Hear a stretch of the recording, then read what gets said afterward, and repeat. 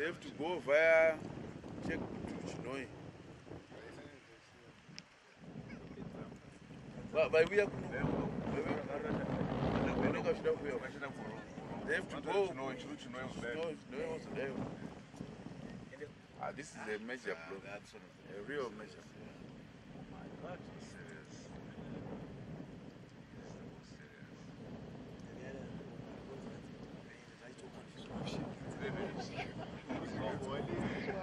There's another.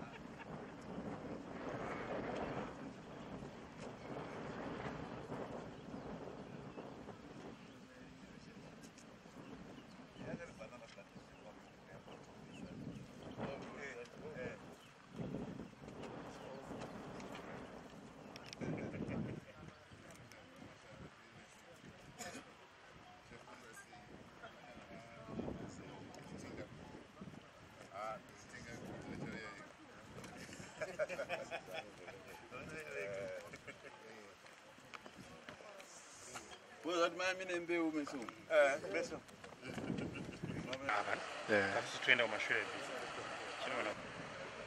Well, in terms of the costs, the compilation that we have done to date, which is not even halfway through, we are looking at $500,000 damage in Mashonaland West alone.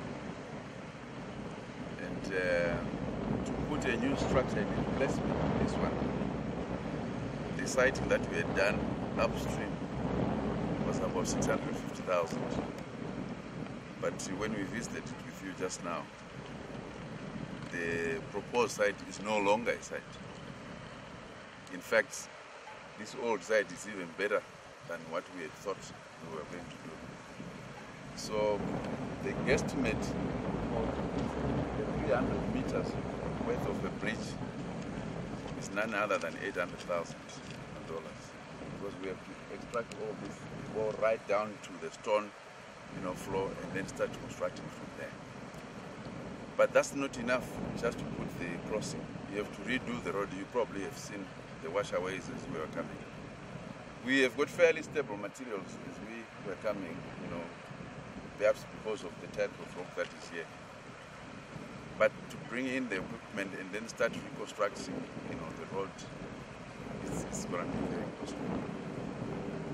The irony of this is supposed to be a support program for the infrastructure, cluster, which was supposed to have been given reassurance in terms of food production by the water.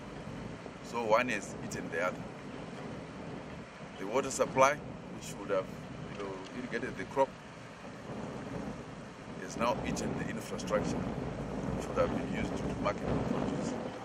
So Zimas had gone bad here.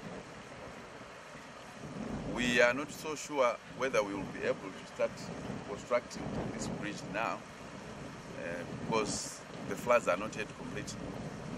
So we can only be talking about redesigning. We may come back after the weekend, as has been advised that the floods are still to come. And perhaps you may carry out the interviews maybe 200 meters away from here. So we have to think of another site. But we are not talking of anything less than $1 million to reconstruct the bridge and then do the road as well. This is a very important crossing.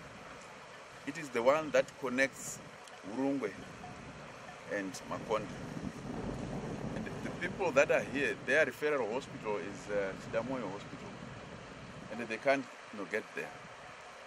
Even the people from Sanyati, they were using this one to go to Chidamoyo. Now to do that, you have to go all the way to Chinoi, perhaps via Kado, and then get onto the highway. And if Chukuti Bridge still exists, that's when you can get to Chidamoyo. But Chukuti is also under threat. So this is quite a lot of money called for. It's a real damage. I can't really fathom the cost for the country, because we are still putting things together. But we are hoping by tomorrow we should have a fairly stable figure in terms of the guesstimate for the reconstruction of the damaged infrastructure. Our visit to this site is just exemplary. We just want to give you, an example of what has actually happened. But in terms of numbers of structures that have gone, as of yesterday, we were talking of how many structures? 26 in Mashonaland West alone. And but we have got data which is being compiled from other provinces. So by Monday, you will check with us. We will have probably a complete dossier of what has been damaged. This is over and above what was damaged by the previous cyclones, which have not been attended to. So you have got an exacerbation of destruction, and you've got a new destruction that is taking place. So this is quite a challenge, really. And lastly, would you say that human activity may also have contributed? This, as you probably saw yourself, human activity certainly did contribute because of stream bank cultivation as well as gold panning. It is like we are worried about the crossing, but the locals are saying it's now easy for us to do our panning. That's why they were running away with their plates. They thought we are actually traders coming to collect their gold. So there is going to be, a matching advertisement against stream bank cultivation as well as against, gold panning. We got the news that the scouring which then took place to topple the bridge had already been encouraged by gold panning because people had already gone under, to do gold panning. So by the time the floods actually came, it was made easy for it to take it off because it had already been scoured from the bottom. So there is a combination of efforts in terms of prevention.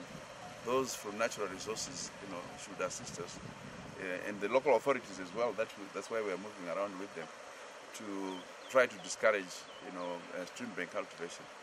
This is a whole field. The engineer was telling me last time when they visited, there was a lot of maize, and the people were actually saying, don't move along that's our field. But all the crops are now gone. This is just ground. Thank you so much for that.